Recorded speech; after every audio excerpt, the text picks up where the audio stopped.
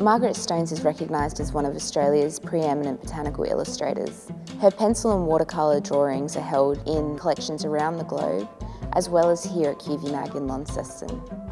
So my approach to the Electric Botany project was to select some of Margaret's work that I really responded to, the shapes and the colours, just really approach the boxes almost as if they were a sculpture.